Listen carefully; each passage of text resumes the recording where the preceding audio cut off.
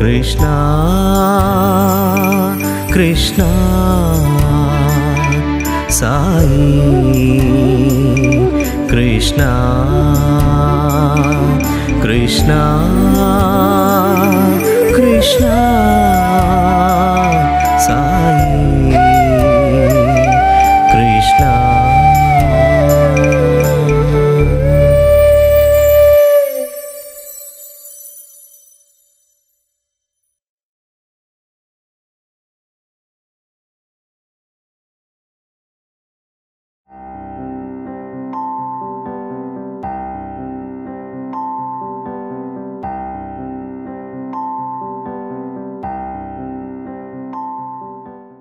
అసలు నన్ను భగవంతుడికి అక్కడ ఆ స్వామి దర్శనం కానీ స్పర్శ కానీ చేస్తానికి అవకాశం సంకల్పించిన నా తల్లిదండ్రులకు కూడా ఇద్దరికీ ధన్యవాదాలండి. ప్రేక్షక మహాశయులకు అందరికీ ధన్యవాదాలు. నేను ఫస్ట్ 1964లో మేము ఎప్పుడూ ఏది అనుకోలేదు, అసలు పుట్టపర్తి ఉందని కూడా మాకు తెలియదు. సడన్గా మా హెడ్ మాస్టర్ అయిన లక్ష్మీనారాయణ గారు జడ్పిహెచ్ స్కూల్లో వల్లూరండి, వారు తీర్థయాత్రలు అనే సందర్భంగా మా ఫ్యామిలీ వారి ఫ్యామిలీ కలిపి వచ్చాం. తీర్థయాత్రలుగా శ్రీశైలం ఇవన్నీ చూసుకుంటూ ఈ మన పుట్టపర్తి కూడా అనుకోకుండా వచ్చామండి వారితోటి. సరే, అదే ఫస్ట్ టైం, మాకు అసలు వినలేదు అప్పటిదాకా, మాకు స్వామి అంటే ఎవరో తెలియదు కూడా. ఫస్ట్ డే మేము అప్పుడు చాలా ఫస్ట్ ఓల్డ్ బిల్డింగ్ ఎలా ఉందో ఆ స్ట్రక్చర్ అంతా ఉంది.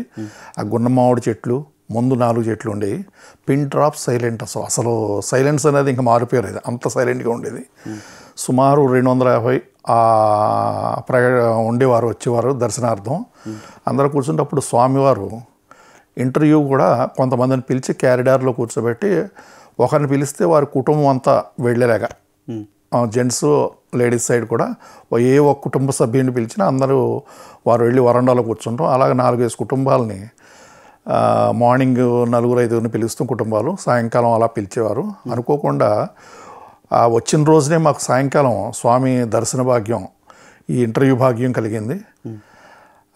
మా అమ్మగారిని పిలిచారు. ఆ సత్యదేవుడు నిజంగా ఆ రోజున ఇంటర్వ్యూ అంటే నేను 8th క్లాస్ చదువుతున్నాను అప్పుడు 1964లో. ఆ ఇంటర్వ్యూ ఇప్పటికీ జ్ఞాపకం ఉంది నాకు. ఆ ఇంటర్వ్యూలో స్వామి ఏదైతే సత్యవాక్ కింద మాకు అభయం ఇచ్చారో ఈ రోజు కూడా అదే జరుగుతుంది. ఎక్కడ ఏ డివియేషన్ కూడా లేదు. మేము ఎన్నో స్పీచ్ల్లో స్వామి విన్నట్టుగా, స్వామి చెప్పినట్టుగా మాకు చెప్పింది కూడా ప్రత్యక్షంగా అలా జరిగింది ఇంతవరకునండి. ఏం చెప్పారండి స్వామి ఆ ఇంటర్వ్యూలో? అప్పట్లో మా ఫాదరు 1964 ఆ టైంలో, అంతకుముందు కొద్ది బిజినెస్లో కొద్ది దెబ్బతిన్నారు. అన్నదమ్ముల వ్యవహారం కొద్దిగా, అలా కుటుంబ వ్యవహారంలో కూడా కొద్ది ఇబ్బందులు పడి మా మదరు చాలా నిష్టగా పూజలన్నీ చేసేవారు. సడన్గా ఇక్కడికి వచ్చేటప్పటికి స్వామి చూసి, బంగారం నా దగ్గరికి వచ్చేసారు, ఇంకేమీ కష్టాలు ఉండవు, ఈ రోజు నుంచి అన్నీ నేనే భరిస్తాను, నేనే చూసుకుంటాను, అన్నీ తీరిపోతాయి, మీకు ఎందుకు, నేను ఉన్నాను కదా అని అభయం ఇచ్చారు. ఈ రోజు నుంచి చూసుకోండి మీరని చెప్పి అన్నారు. ఇంకా వెళుతూ అప్పటిదాకా మాకు అంటే అంత లాస్ అవుతాం, ఎవరికి ఏది చేయవలసిన అవసరం లేదు, ఉన్నది అప్పటి నుంచి ఇంప్రూవ్మెంట్ స్టార్ట్ అయింది మాకు. అనుకోకుండా ఏదైతే 10 ఎకరాలు పోగొట్టుకున్నామో ఈ రోజున దాని భీమవరం పక్కన వ్యాండర్ పేపర్ మిల్ అని ఉందండి, అది 10 ఎకరాలు మాకు రావాల్సింది మా నాన్నగారిదే, వేరే వాళ్ళు తీసుకున్నారు. సేమ్ అదే భూమి అదే తరహాలో అంత మంచి భూమే మాకు నేటివ్ ప్లేస్ ఇచ్చి ఈరోజు కూడా 60,000 నుంచి 35,000 దాకా అమ్ముదామంటే కూడా ఈ రోజున అమ్మలేకపోతున్నాం. ఆ ప్రసాదం స్వామిది అలాగే ఉండిపోయింది కుటుంబంలో. తల్లిదండ్రులు వెళ్ళిపోయారు, అందరూ వెళ్ళిపోయారు, కానీ ఇంకా అలాగే ఉందండి. అదే నిదర్శనం మాకు. అన్నదమ్ములు ఎవరికాళ్ళు ఉద్యోగం చేసుకున్నాం, జాబులు రిటైర్డ్ అయ్యాం, అందరూ పిల్లలందరూ క్షేమంగా ఉన్నారు, ఎవరి ఇళ్ళు కట్టుకున్నాం. ఇంకా అంతకన్నా మనకి స్వామి ఇచ్చేది ఏముందండి? ఈ వేరే ఏ విషయాలకు పోలేదు. అంతా 1964 నుంచి అన్నదమ్ములు అంతా కుటుంబం అంతా మొత్తం స్వామి సన్నిధిలోని ఈరోజు కూడా ఉన్నామండి. చాలా బాగుంది సార్.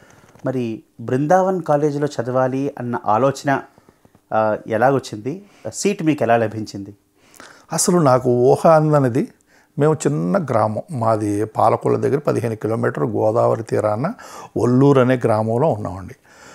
ఆ జడ్పిహెచ్ స్కూల్ ఏంటి, మాకు భాష తెలుగు తప్ప హిందీ ఇంగ్లీషు రాస్తాం చదవటం వచ్చు, కానీ మాకు అంతకన్నా ఎప్పుడు దాన్ని మాట్లాడే విధానం కానీ ఇలాంటివి ఏమాత్రం లేదండి. అసలు అక్కడ ఎవరికీ లేదు ఆ రోజున. అందులో మేము వ్యవసాయ కుటుంబంలో ఆ ప్రత్యేకత ఏంటంటే వ్యవసాయం కష్టపడతాం తప్ప, నేనైతే నా తల్లిదండ్రులకు హెల్ప్ చేస్తాం, మా మదర్ ఏది కావాలంటే ఆవిడకి హెల్ప్ చేస్తామే తప్ప నాకు చదవాలని, ఉద్యోగం చేయాలని, ఏదో సంపాదించాలన్న కోరికే లేదు. అలాంటి టైంలో 1968లో చదువు మీద ధ్యాస లేదు. 35 to 50 మార్కులు లోపల వస్తే చాలు అనుకున్నాను. అంతే, చదువుతాం, వెళ్ళిపోతాం, వ్యవసాయ పనులు చేసుకుంటూ సహకారం తల్లిదండ్రులకు ఇస్తాం. 68లో ఒక మార్కులో నాకు ఎస్ఎస్ఎల్సి ఫెయిల్ అయ్యాను. మ్యాథ్స్లో 1 మార్కులో 34 వచ్చినాయి అవుట్ ఆఫ్ 35కి. అవుట్ ఆఫ్ 100కి 34 వచ్చినాయి. అంత పెద్ద బర్డెన్ లేదు మాకు. తల్లిదండ్రులు కూడా నువ్వు ఎందుకు చదవలేదని వాళ్ళు అడగలేదు, మేము చదివేవాళ్ళం కదా, వెళతాం చదువుకుంటాం, నార్మల్గా అయిపోయింది. 69లో పాస్ అయ్యాను. పాస్ అయిన వెంటనే అసలు అన్ఎక్స్పెక్టెడ్గా అప్పటికే స్వామి 1964 నుంచి స్వామి దగ్గరికి వస్తాం, నెల అమ్మ అలా ఉంటాం, మేము వస్తాం, అలా చూసుకుంటాం తప్ప ఈ కోరికలు కోరాలి, స్వామి ఇలా చేస్తున్నారని మాకు కార్యక్రమాలు ఏమి తెలియదండి. 69లో అమ్మ నేను కలిపి వారిద్దరం ప్రయాణించి బృందావనంకి వచ్చాం. ఫస్ట్ టైం అనుకోకుండా వచ్చి ఒక రోజు డేట్స్ అని గుర్తులేదండి. ముందు రోజు రాత్రికి అక్కడ చేరాం. బృందావనం ఏంటి అన్నీ అసలు చుట్టూరు ఏది చూసినా అక్కడ మహావృక్షాలే తప్ప లోపలికి చూస్తానికి కూడా ఆ రోజున అవకాశం ఇవ్వలేదు మాకు. ఆ గేట్ కాడి నుంచి గోరక ఈవినింగ్ అయిపోయింది, ఇంకా రాకూడదన్నారు, వెళ్ళిపోయాం. ఎక్కడ ఉండాలో తెలియదు, ఎక్కడ అంటే హోటల్స్ ఇలాంటి ఏ సిస్టమ్ ఏదీ లేదు. 2 కాకా హోటల్ బయటలు ఉన్నాయి, ఆ 2 తప్ప అసలు ఏమీ లేదండి వైట్ ఫీల్డ్లో. సరే ఏం చేయాలి భగవంతుడా, సాయిరామ్ నీవే దిక్కని చెప్పి ఆ సర్వరక్షకుడైన బాబా గారే మాకు అవకాశంగా white field railway station master కనపడి, అదేంటమ్మా ఇంత బంగారంతో ఉన్నావు, మీరు అలా ఉండకూడదు, బయట రండి అని వెయిటింగ్ హాలు, ఆ రైల్వే స్టేషన్లో ఉన్న ఫస్ట్ క్లాస్ వెయిటింగ్ హాలు మాకు ఇచ్చే, రాత్రి అక్కడ ఉండమన్నారు. సరే రాత్రి ఉన్నాం. మార్నింగ్ 6 గంటలకి నన్ను అమ్మగారు వెళ్ళి బాబా గారు ఉన్నారో లేదో ఒకసారి, అంటే ఉన్నారని తెలుసు, ఎన్ని గంటలకు ప్రోగ్రామ్ ఏంటనేది తెలియదు కాబట్టి అడిగి రమ్మన్నారు. సరే నేను స్నానం చేసిన వెంటనే అక్కడికి వచ్చి గోర్ఖా ఉన్నారు అక్కడ, ఆయన వచ్చిరాని హిందీతోటి ఆ భాష మాట్లాడి ఈ టైం అండి 7:30కి 8 o'clock స్వామి దర్శనం ఉంటుంది రండి అన్నారు. వెళ్ళి అమ్మతోటి ఇలా ఉందమ్మా పరిస్థితి అని చెప్తే కొద్ది హాఫ్ అన్ అవర్ కొస్త అందరూ మచిలేటప్పుడు వెళ్ళొచ్చు అని చెప్పి ఆవిడ అందరూ ఉండగా 8:30 ఆ టైంలో వచ్చాం. కరెక్ట్గా అదే టైంకి మన మెయిన్ గేట్ కాడి నుంచి చూస్తే స్వామివారు కనపడుతున్నారు. కాలేజీ ముందు లైన్గా పిల్లలు నుంచున్నారు. స్వామి అక్కడికి వచ్చి పెద్ద గిన్నెతోటి ప్రసాదం ఏదో ఉంది అక్కడ ఉన్నారు. మాకు అది ఏదైనా తెలీదు. మమ్మల్ని దూరాన్ని చూసి ఇలా అన్నారు. చూస్తే అప్పుడు గోర్ఖా వెంటనే మీకు పర్మిషన్ ఇచ్చారు, వెళ్ళండి లోపలికి అన్నారు. మేము ఇద్దరం లోపలికి వెళ్ళాము. డైరెక్ట్ స్వామి దగ్గరికి వెళ్ళి అక్కడి నుంచి ఒక 200 yards పైనే ఉంటుంది, కనపడినట్టు ఉంది అక్కడ ఈ చెట్లలో మాకు. సరే స్వామి పిలిచి, అయ్యో చాలా దూరం నుంచి వచ్చారు, వీరికి కూడా ప్రసాదం పెట్టండి. ఆ రోజు ఏకాదశి. మేము ఏకాదశి తిథులు నక్షత్రాలు అసలు చూడలేదండి. లైన్గా నుంచుంటున్నారు, షెడ్లు ఉన్నాయి స్వామి, అప్పుడు కాలేజీ షెడ్స్ ఉన్నాయి. ముందు స్వామి కేసరీ బాత్ ఇస్తున్నారు. మమ్మల్ని కూడా కూర్చోమన్నారు. ఇద్దరికి కాస్త ప్రసాదం ముందే ఇచ్చారు. నాకు మరి కాస్త ఇంకో గరిటె ఎక్కువ ఇచ్చారు. సరే చాలా ఆకలితో ఉన్నారన్నారు. అంత ఈ రాత్రి కూడా మేము భోజనం చేయలేదు. యాక్చువల్లీ అది స్వామి ఆయనకే తెలుసు తప్ప మనకేముందండి అంత. సో మొత్తానికి అయ్యింది. స్వామి ఏంటి స్వామి అని చెప్పి ఆ బోర్డు అది చూసాం. అప్పటికి సత్సాయి ఆర్ట్స్ అండ్ సైన్స్ కాలేజ్ అని చెప్పి బోర్డు ఉంది.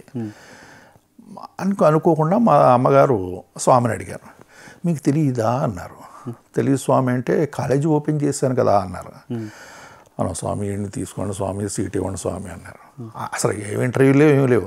స్వామి వీటికి సీట్ ఇవ్వండి స్వామి అని. ఏమి చదువుతావా అన్నారు. చదువుతాను స్వామి అన్న. నాకు మన ప్రజ్ఞానం మాకేముందండి అసలు ఏమీ తెలియదు అప్పటికి. యూజువల్గా ఆవిడ అంటాం, నేను స్వామి అడుగుతాం వెంటనే నేను చదువుతాను స్వామి. చీరని కులకర్ణి గారు ప్రిన్సిపల్ గారు ఉన్నారు, కులకర్ణి చూడన్నారు. సరే స్వామి అన్నారు. అయిపోయింది. స్వామి ప్రసాదం ఇచ్చేసి లోపలికి వెళ్ళిపోయారు. వెంటనే కులకర్ణి గారు అన్నారు, మీరు వెళ్ళి లగేజ్ ఏమన్నా తెచ్చుకున్నారంటే ఏమీ లేదండి, ఊరికే జస్ట్ స్వామి దర్శనార్థం వచ్చాము తప్ప మా దగ్గర ఏమీ లేదని. మరి వెంటనే వెళ్ళిపోయి అన్ని లగేజ్ అన్ని తెచ్చుకో, కావాల్సినవి ఓ బాక్సు, ఒక కంచం, గ్లాసు, ఇది బట్టలన్నీ తీసుకురమ్మన్నారు. ఫీజు గురించి చెప్పలేదు, ₹1 గురించి ఏమీ చెప్పలేదు. సరే ఇంటికి నేటివ్ ప్లేస్ వెళ్ళి ఇమీడియట్గా అన్నీ సర్దుకుని ఒక కంచం, గ్లాసు ప్లస్ సూట్ కేసు, ఇంకా అక్కడ ఎక్విప్మెంట్ ఉంటాయి కదండి, పచ్చళ్ళు గిచ్చళ్ళు, మా మదర్ రాజులు ఇవన్నీ మొత్తం తయారు చేసి బాక్స్ నిండా పెట్టించారు. నెక్స్ట్ డే దాంతోపాటు స్వీటు అన్నీ చేసి వచ్చాను. వచ్చి వెంటనే జగన్మోహన్ అని ఆయన వార్డెన్, ఫస్ట్ వార్డెన్ జగన్మోహన్ గారు పెనుకొండ అయింది. ఆయన వార్డెన్గా ఆయనకేముంది, మాలో ఒక చిన్న రూము అయింది పైన. ఆయన ఇమీడియట్గా నోట్ చేసుకున్నారు. జాయినింగ్ రిపోర్ట్ కులకర్ణి గారు తీసుకున్నారు. జాయిన్ అయిపోయాను. అసలు మాకు ఏ గ్రూప్ తీసుకోవాలో తెలియదు, ఏం చదవాలో తెలియదు. ఏం చదువుతావు బాబు అని ఆయన కన్నడలో అడిగారు. ఆయన కన్నడ మీడియం, కన్నడ ప్రిన్సిపల్, కన్నడ బాగా లెక్చరర్ ఆయన. సార్ నేను పీసీబీ గ్రూప్స్ అని చెబితే ఏదో నోటుకు వచ్చిందో ఒకటి చెప్పేశాను, పీసీబీ అని. పియూసీ పీసీబీ అంటే అసలు తెలుసా, ఏం చెప్తున్నావు తెలుసా అన్నారు. ఏదోటి ఇచ్చేయండి స్వామి చదువుకుంటానండి. ఫిజిక్స్, కెమిస్ట్రీ, బయాలజీ, పీసీబీ ఇచ్చారు. సరే స్వామి, ఎలా చదవాలో తెలియదు. మీడియం ఆఫ్ ఇన్స్ట్రక్షన్ కొద్దిగా డిఫరెంట్గా ఉంది. అంటే కూర్చుని అక్కడ వినటం, లెక్చరర్స్ తోటి మాట్లాడటం, ఈ వ్యవహారం చాలా డిఫరెంట్గా వచ్చింది. సరే నేను, రామకృష్ణారెడ్డి గారు, వెంకటేశ్వరరావు, మొత్తం ఈ బ్యాచ్, మన చైతన్య, సతీష్ బ్యాచ్ కింద ఉన్నాం. అందరం హాస్టల్లో 15-16 మంది హాస్టల్లో అప్పుడు అకామిడేషన్ ఇచ్చారు. అప్పుడు ఫస్ట్ జాయిన్ అయిందండి. మరి మీరు జాయిన్ అయినప్పుడు హాస్టల్ ఎలా ఉండేది, కాలేజ్ ఎలా ఉండేది, స్వామి బంగ్లా దగ్గర ఎలా ఉండేది, ఆ వాతావరణం అంతా దాని గురించి? మహాద్భుతంగా ఉండేది అది. అంతవరకు నేను ఆ అట్మాస్ఫియర్, మాది కోనసీమ ఇంచుమించు గోదావరి పక్కన కాబట్టి కొబ్బరి చెట్లు ఇవే తప్ప ఇక్కడ ఎంటైర్లీ డిఫరెంట్గా ఉంది. గుల్మోహార్ చెట్లు, మంచి క్రోటన్స్, ఓ పక్క స్విమ్మింగ్ పూలు, అంటే నీళ్లు లేని స్విమ్మింగ్ పూలు, సో లోపల స్వామి బంగాళా, ఈ మధ్యలో స్టెప్స్ కింద 4 స్టెప్లు ఉండేవి. ఇన్ బిట్వీన్ మన గేట్కి పక్కనే, స్వామి బంగాళాకి ముందు గేట్కి లైన్గా మొత్తం ఉండేవి. అక్కడ కృష్ణుడు బొమ్మ ఉండేది. దాని నిండా మొత్తం పూల కుండీలే, ఎన్ని వందల కుండీలు ఉండే తెలియదండి. లోపల దాకా మొత్తం ఉన్నాయి, స్వామి బంగ్లా దాకా. విపరీతమైన పెద్ద పెద్ద చెట్లు, గుల్మోహర్ చెట్లు 2 పక్కల. క్రాటన్స్, చిన్న మొక్కలు క్రాటన్స్ కూడా ఎండిపోయినట్టుండి. సరే ఈ యువతల పక్క మన గేట్ కాడి నుంచి స్టార్ట్ అయితే ఇమీడియట్గా గేట్ పక్కనే, ఎంట్రన్స్ గేట్ పక్కనే కింద కార్ షెడ్, 2 పెద్ద కార్లు, అంటే ఇంపోర్టెడ్ కార్స్ ఉండడానికి సరిపడి షెడ్ ఉన్నాయి. ఓ పక్క వాళ్ళ రూమ్ ఒకటి ఉంది. దాని పక్కనే ఈ వాటర్ సర్వీసింగ్ చేస్తానికి బండి పైకి తీసుకెళ్ళి వాటర్ సర్వీసింగ్ రిపేర్ చేయాలంటే ఏర్పాటు చేశారు అక్కడ. దీన్ని మెట్లు ఇచ్చి పైన షెడ్ కింద ఉంది. అందులో అప్పుడు మాకు టెంపరీగా హాస్టల్ ఇచ్చారు. పైన ఆ షెడ్ కింద, ఓపెన్ షెడ్ కింద ఉండేదండి.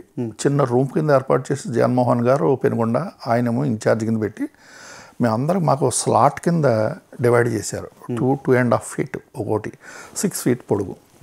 సూట్ కేసు అంటే తెచ్చిన బెడ్ ఒక పక్కన పెట్టుకోవాలి, దానికి ఎదురుకుండా బెడ్ వేసి పడుకోవాలి, లైన్గా పడుకోవాలి. మిలిటరీ సిస్టమ్ కన్నా అది అంతకన్నా తీవ్రమైన శిక్షణ, ఇంకా అద్భుతం అండి ఆ శిక్షణ. అందులో బయట చూస్తే అన్నీ జువ్వి తోటలు అంటారు, మన సర్వే బాదుల కింద మొత్తం ఆ తోటలు అలాంటివి ఎక్కడ చూసినా ఓపెన్ ఏరియా, అసలు నిర్మానుష్యంగా ఉండేది. జామ తోటలు, ఆ తోటలు, ఈ తోటలు చుట్టూరు అంతా. స్వామి చుట్టూ లోపల తోటలు. ఈ చలికాలం అప్పుడు కానీ అంటే అందులో పైన పడుకునేటప్పుడు చల్లటి గాలి వచ్చేది. ఎప్పుడు వేడి నీళ్ళు మేము పోసుకోలేదు 2 సంవత్సరం. అంత చలిలో కూడా అందరూ చల్లనీళ్ళే. అంటే శిక్షణ, స్వామి శిక్షణ అంత క్రమబద్ధంగా ఉండేదండి అక్కడ. అలా చేసి మొత్తానికి ఎప్పుడూ ఎవరికి ఇంత సిక్ అవ్వలేదు. కృష్ణ కృష్ణ